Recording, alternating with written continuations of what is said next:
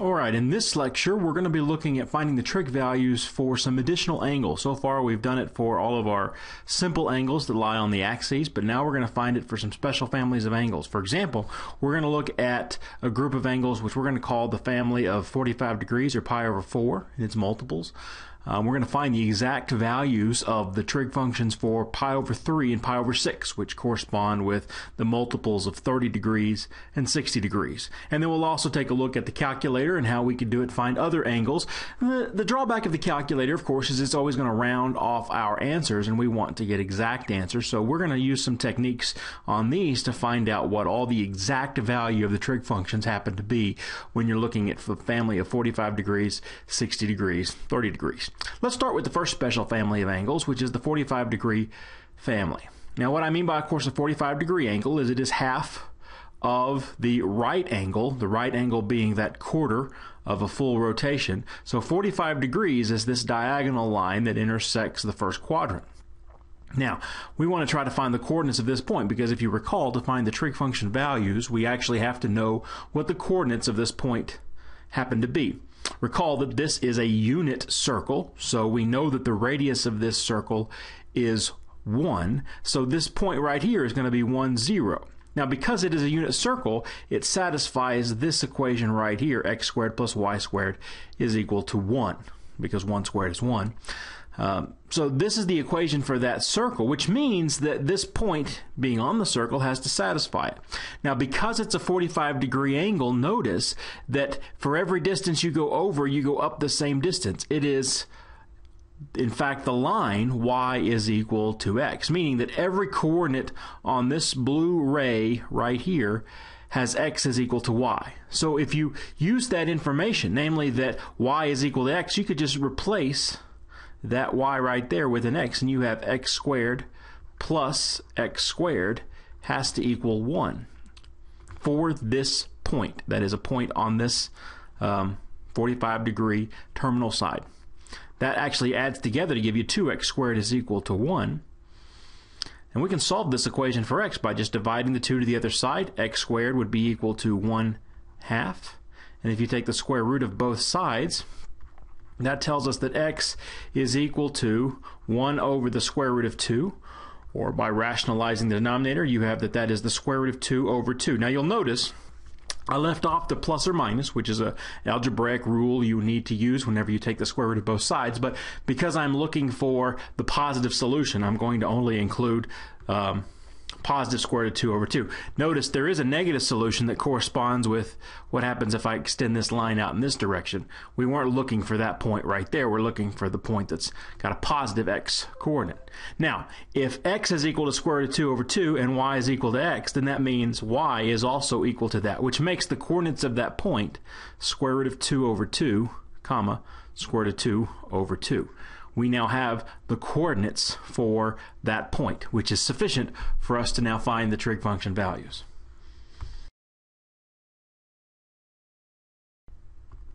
Now we can use the same reasoning as above to identify the coordinates for other angles that are similar to the 45 degree angles. Now what I mean by similar is that you know that pi over 4 is the 45 degree angle. If you have a 45 degree angle with the negative x-axis as well, you're going to have the angle 3 pi over 4 or 135 degrees. That's what this 3 pi over 4 right here is, 135 degrees.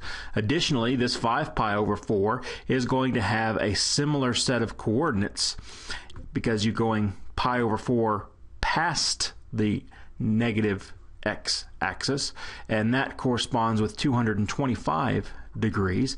And then if you keep going, this angle over here, right, which makes a 45 degree angle only in the negative direction with the positive x-axis, or if you go all the way around, that 7 pi over 4 is 315 degrees. We've already found that the coordinates of this point are square root of 2 over 2, square root of 2 over 2, which means that the x value of that point is square root of 2 over 2. And the y value of that point is square root of 2 over 2. Which means that the y value of this point over here is square root of 2 over 2. What do you suppose the negative x value is since we're going to the left? Well, this makes the same triangle, that is the same, if you drop this line straight down, as this side over here does, which means you'd expect this side to be exactly the same size, and in fact it is. That's part of where the solution from above, where you get a negative answer, would have come from. We only looked for the positive answer for that point, but in a negative case you might get a negative square root of 2 over 2 because the same distance corresponds to that length of that side here. So that is negative square root of 2 over 2 in terms of where that is, which then tells us that this has an x coordinate, that is this point here, of negative square root of 2 over 2, and by the same reasoning that's going to be negative square root of 2 over 2 downward, which makes this negative square root of 2 over 2. And over here we can have the x value is square root of 2 over 2, and the y value is negative square root of 2 over 2. So these 4 point values let us find the trig function value for any member of the 45-degree family of angles. Now let's actually calculate some of these trig function values. Just to refresh our memory, you have a unit circle here, poorly drawn, my apologies, but we'll get the gist. A 45-degree angle, and the coordinates of this point on the 45-degree terminal side were, oh, where'd my pen go? Let's try that again. Square root of 2 over 2, comma square root of 2 divided by 2. So we need to recall what our trig function values are. So we'll come over here and let's do that in this side here. Remember that sine of theta was the y coordinate on the unit circle where the terminal side intersected that unit circle. Cosine of theta is x. Tangent of theta was defined as the ratio y over x. Cosecant was 1 over y. Secant theta was 1 over x. And cotangent of theta was x over y. Alright, so using that together with this, of course, being my x coordinate and this over here being my y coordinate, I can easily now find those 6. Sine theta, square root of 2 over 2. Cosine theta, square root of 2 over 2. And tangent of theta, I'll go and write it out this time, square root of 2 over 2 divided by square root of 2 over 2. The reason I say that I'll write that out is because you can easily see you're dividing one thing by itself, you get just 1. So the tangent of 45 degrees is 1. Cosecant of theta is 1 over the square root of 2 over 2, which is, you just invert and multiply to divide by a fraction, so you have 2 divided by square root of 2 times that 1 up there, right? So invert the bottom. 2 divided by the square root of 2 is actually the square root of 2. You can see that by either rationalizing the denominator or just recognize the fact that square root of 2 is what I'd have to multiply square root of 2 by to get to 2. So cosecant of theta gives me square root of 2. Now secant of theta is going to look exactly the same, 1 over the square root of 2 over 2, which we just saw is the square root of 2. And then cotangent of theta is going to be x over y, which again is the same thing over itself, which gives me just 1. So those are the values of each of the 6 trig function for theta equals 45 degrees. Okay, now let's look at just a few more. And we're not doing all 6 trig function values for these, but just one by one. So let's think about where is 135 degrees. We can find the exact value of that trig function by simply finding where it is and recognizing that it is in the family of 45 degrees. Now, how do I know it's in the family of 45 degrees? Because it makes a 45-degree angle with either the x or y axis once you draw it. 135 degrees, remember straight up is 90, straight left is 180, so halfway between there is 135 degrees. And we already saw that the coordinates of that point right there were the negative square root of 2 over 2 because you went left, and then positive square root of 2 over 2 because you're going up. So sine is the y value. So sine of 135 degrees is square root of 2 over 2. What about cosine of 5 pi over 4? Let's think about where 5 pi over 4 is. Now you can either convert that to degrees or just think through what pi over 4. Remember, pi over 4 is 45 degrees, so take 5 of those. There's 45 degrees.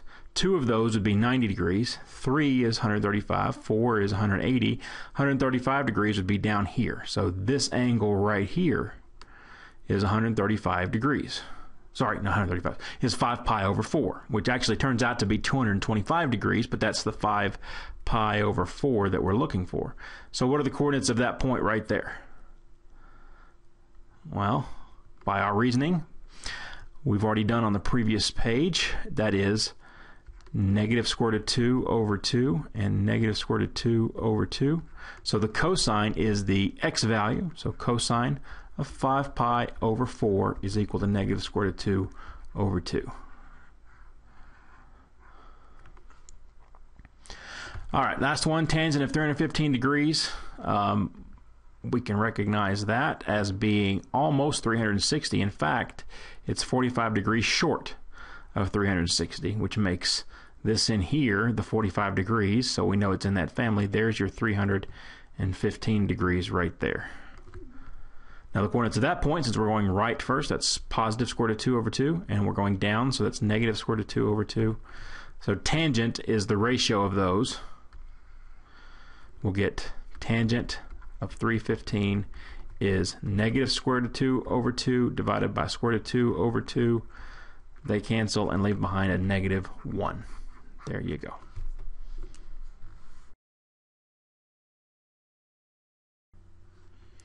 Okay, for our next batch of angles, we're going to take a look at the 30-degree family and the 60-degree family, or in radians, pi over 6, which is equivalent to 30, or pi over 3, which is equivalent to the 60 degrees.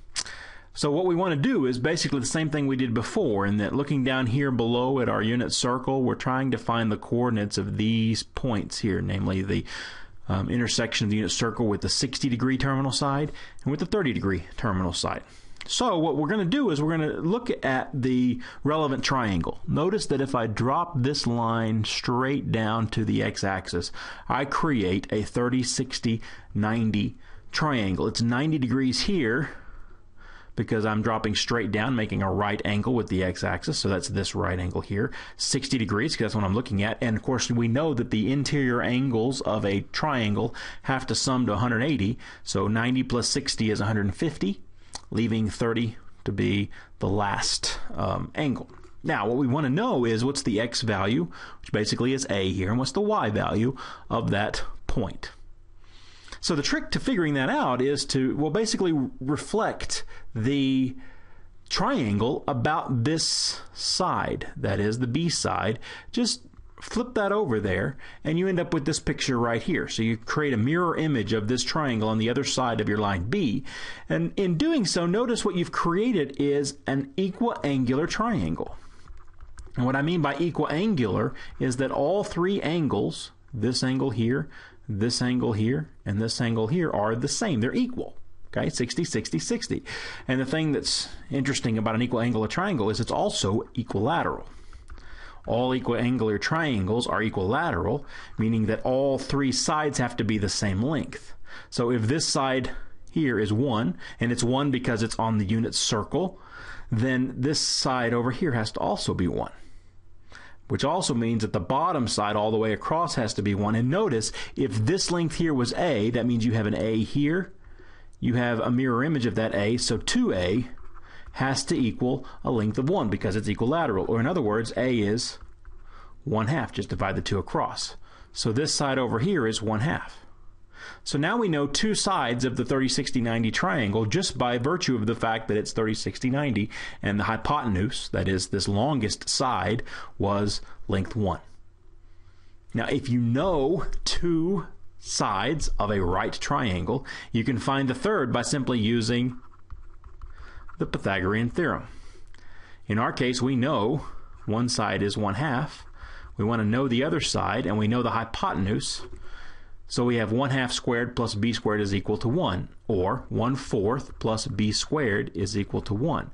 If you move the 1/4 to the other side, you have b squared is 3/4, because 1 minus 1/4 is 3/4.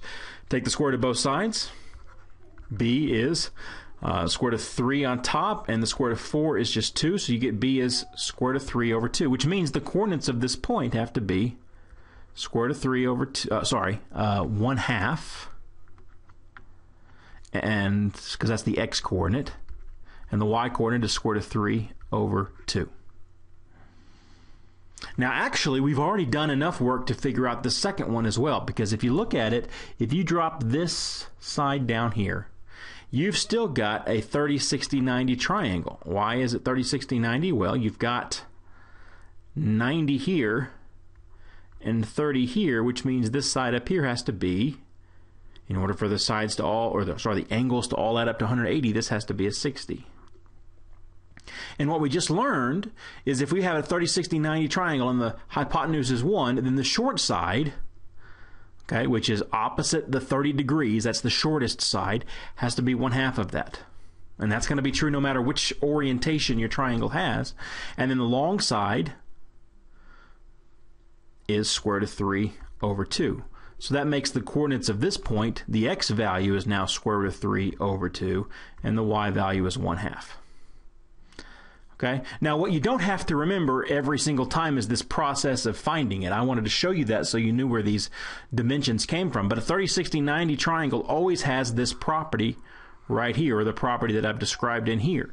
That is, if you have a hypotenuse of 1, and this is a 60 degree angle, and this is 30, and this is 90, the shortest side is, the shortest side is 1/2, and the long side is square root of 3 over 2, which is going to give us all the information we need to find the trig function values later on when we're looking for families of these 30 and 60 degree angles.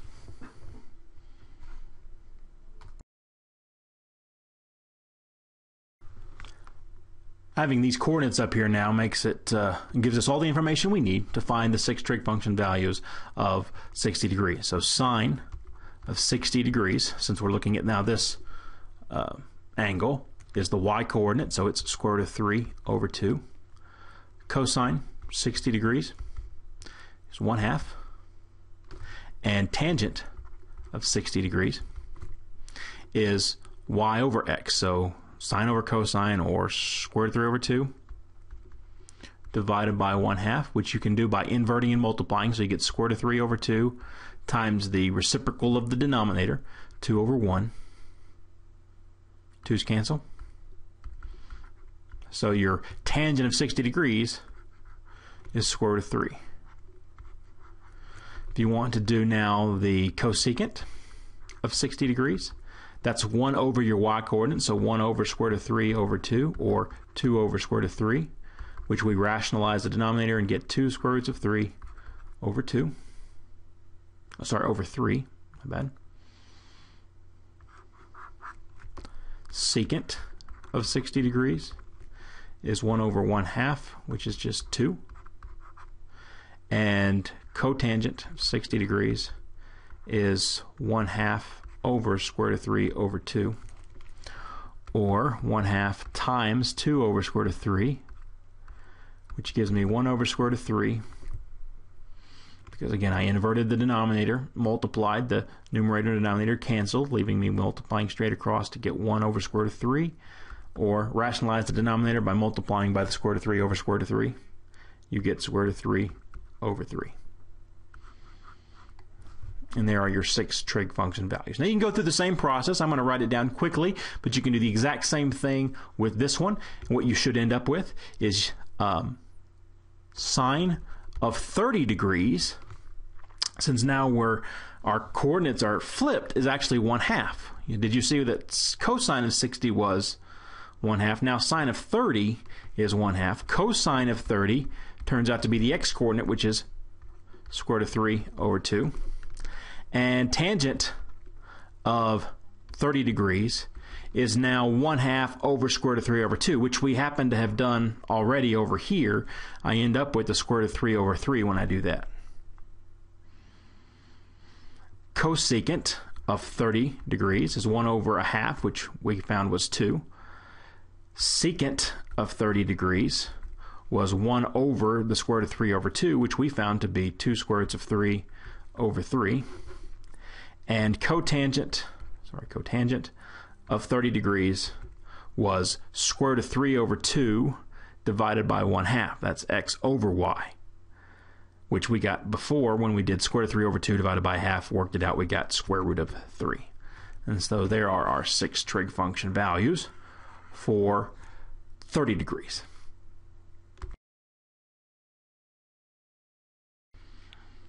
In the same way that we found the rest of the 45-degree family, we can do this, we can find the coordinates of the 60-degree family. Now, what I mean by the family is multiples of that angle. So 60 degrees here, or pi over 3. If we did 2 of those, 2 pi over 3, right, this was 60 degrees. 2 of those, it's going to give us 120 degrees. Of course, 3 of those we already know how to do. Right, that's the point -1, 0, so we can do that, no problem. We've already done that one. This one down here is if you keep going, you get 4 of those pi over 3s, or 4 60 degrees, you end up with 240 degrees. And then your 5 pi over 3 is 5 of these 60-degree angles. A multiple gives me 300 degrees. So either 5 pi over 3 or 300 degrees, either 4 pi over 3 or 240, so on. You can find now the coordinates of these by just thinking about that right triangle that's 30, 60, 90 again, right? This, we knew, had a coordinate of 1/2, because that's the short side, and the long side was square root of 3 over 2. So over here, we're going to go the same distance, meaning the length of this bottom side is still the same because it's still 30, 60, 90, or 60, 30, and then 90 here. So this is still 1/2, but now you're going left, so it has a negative x value, still positive y value. Okay, and that's still 1/2 down here, negative, and also now we're going down, so the coordinates of that point will be negative 1/2, negative square root of 3 over 2, and the coordinates of this point will be a positive 1/2, but negative square root of 3 over 2. Okay? All right, so now that's negative, that's not r, just so you know. Okay, so these are the important coordinates that we need to know right here. Now, what about the 30-degree family? Now, the 30-degree family, some multiples of those are already covered by our 60-degree family. For example, if you take 2 of the 30 degrees, you've got a 60 degree, so we already have that one. But there's some that aren't covered. For example, if you have 5 of these 30-degree angles, we haven't talked about that one yet because 1 of them is 30, 2 of them is 60, 3 of them is 90. We know how to do all of those. 4 of them would be 120, which we've already done. 5 of them now, that's 5 pi over 6 is 150 degrees. That one we don't have the coordinates yet for. Okay? Same thing would be true for 7 of them, which is 180, not 180, 210 degrees. That's what this one is. And then this one over here is shy of 360 by just 30 degrees, so that's 330 degrees, or 11 pi over 6. So what are the coordinates of these? We know the first one. Right, again, it's a 30, 60, 90 triangle right here. The short side is 1/2, so the y-coordinate was 1/2, and the x-coordinate was square root of 3 over 2. Over here, we're going to have still a 1/2 going up, but negative square root of 3 over 2 for the x-coordinate. Down here, that point would be still negative square root of 3 over 2, but now negative 1/2. And this point right here is... we're going positive square root of 3 over 2, but negative 1/2 now. Now that gives us a pretty large set of angles that we can now find the trig function values for.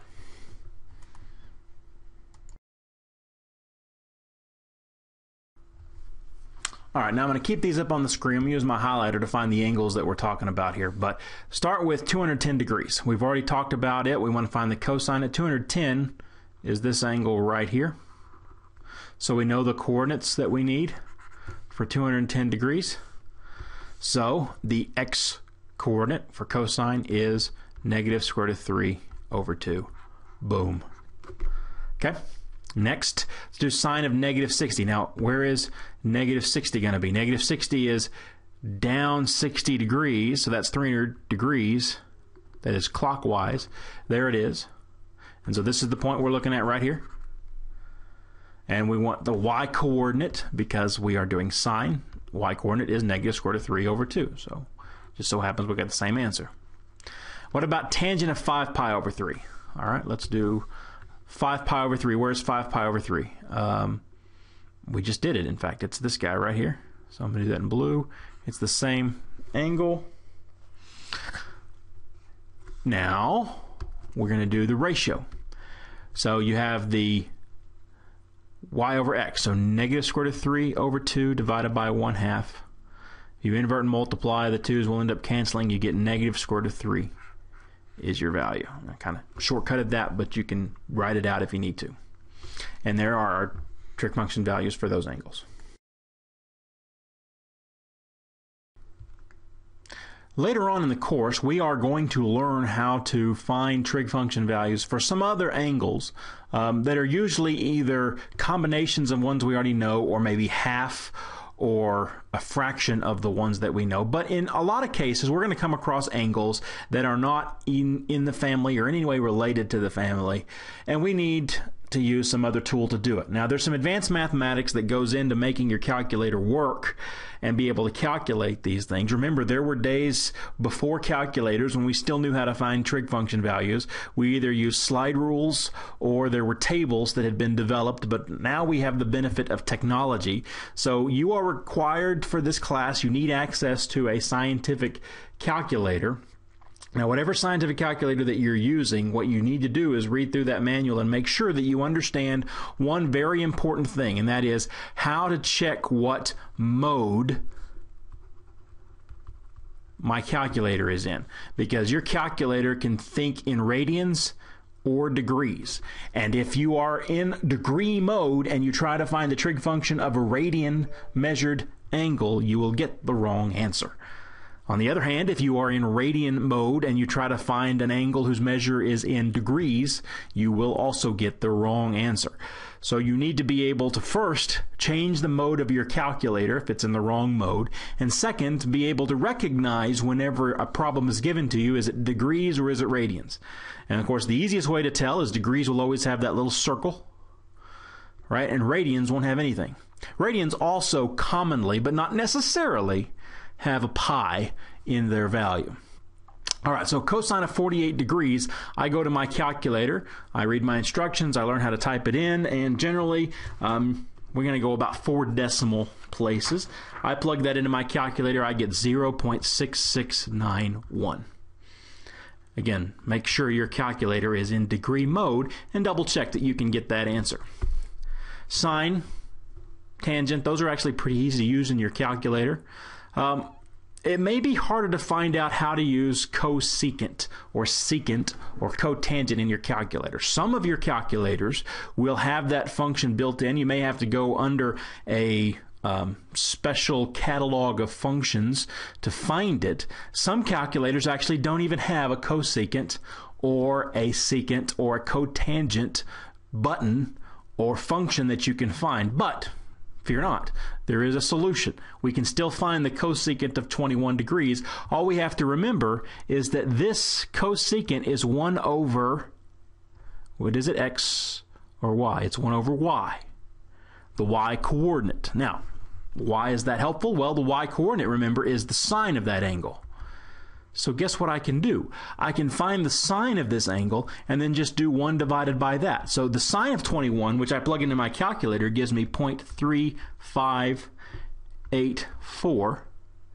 If I do 1 over that in my calculator, I get 2.7904 as my answer.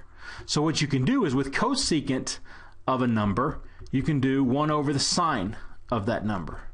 If you have a secant of a number, you can do 1 over the cosine of that number. And if you have a cotangent of a number, you can do, because it's the reciprocal of tangent, you can do 1 over the tangent. And all of our calculators will have the sine, cosine, and tangent. But that's a helpful little tip So these are some properties we're going to come back and address. If we haven't already, we're going to talk about them even more later on. Last of all, tangent of pi over 2. By the way, my calculator was in degrees up here. I got to switch it to radians. So in my calculator, I got to go under a special key sequence to turn it into radian mode, but I've done that now. And if I type in tangent of pi over 12, now I've got to find the pi button on my calculator, but if I can't find it, you can also use just an approximation of 3.14 for pi. If I plug in 3.14 divided by 12 or pi divided by 12, I get a number. Take the tangent of that number, I get 0.2679. Okay, and by the way, let me make another point here. In all three cases here, I've put an equal sign when I really probably should put an equal sign with a dot above it. Does anybody know what that means? If you think about what's going on here, you realize when I wrote down 0.6691, what did I do? I rounded. This is not the exact answer. This is not the exact answer, and this is not the exact answer. They are approximations of the exact answer, because I've rounded. If you do too much rounding off in a lot of calculations, you're going to end up with some error that can cause problems, and depending on how accurate you want your answers to be. The benefit of what we did on the previous page is when you had things written in square roots, square root of 3 over 2, square root of 3 over 3, those numbers are exact because we haven't plugged them into a calculator yet. That's why those are preferred in most cases to leave in radical form if you can. When that's not possible, then we resort to using our calculator. In your homework, you should expect to find instructions of how many decimal places to round to so that you know what is expected.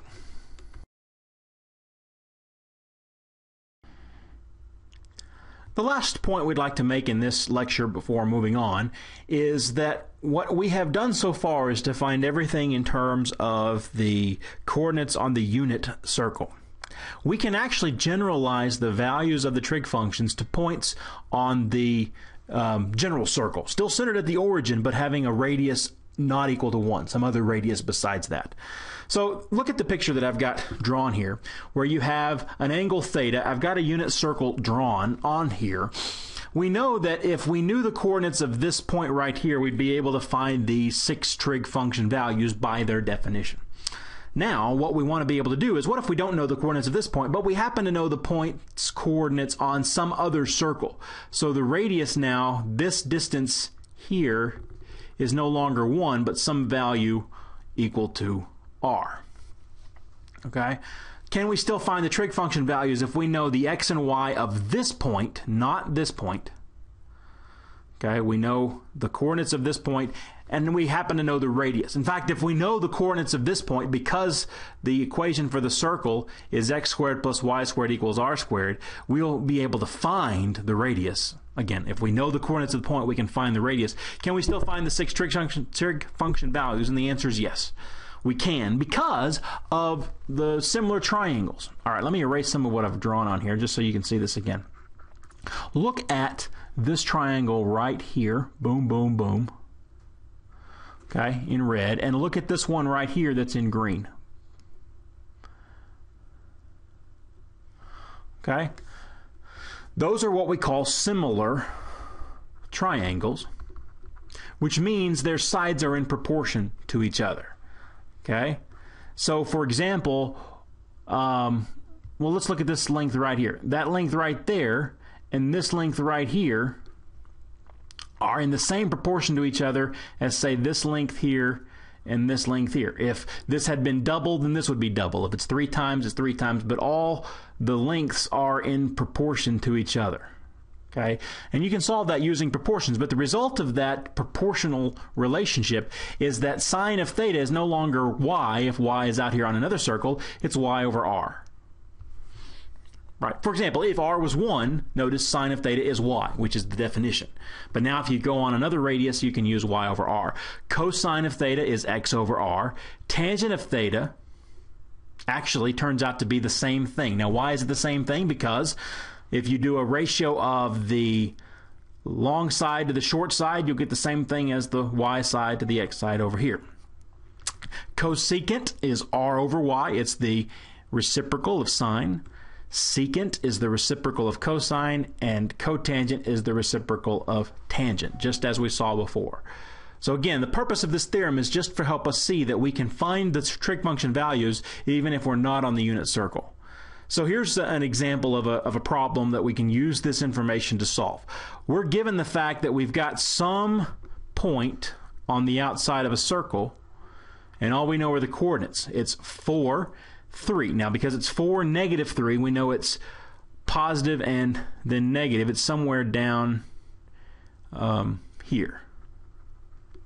Right? It's in the 4th quadrant because x is positive and y is negative. Now we don't know the angle at all. In fact, we don't even have to know the angle to find the trig function values. What do we need to know?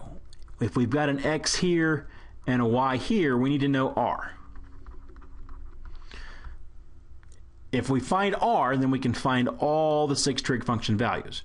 Recall that x squared plus y squared is equal to r squared, so 4 squared plus a negative 3 squared is equal to r squared, or 16 plus 9 equals r squared, which means 25 is equal to r squared, or r, which is always a positive value, is positive 5. With that knowledge, now we can find the 6 trig function values. Right? Let me come down here and do that.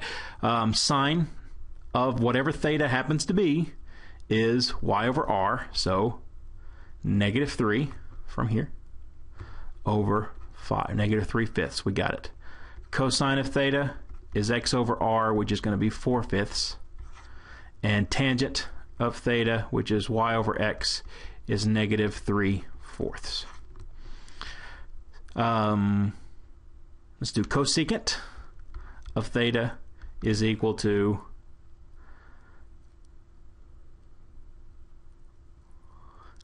negative 5/3, or 5 over negative 3. Secant of theta is 5 over 4, and cotangent of theta is 4 over negative 3. And now we know using this theorem right here. And that's the end of lecture 8.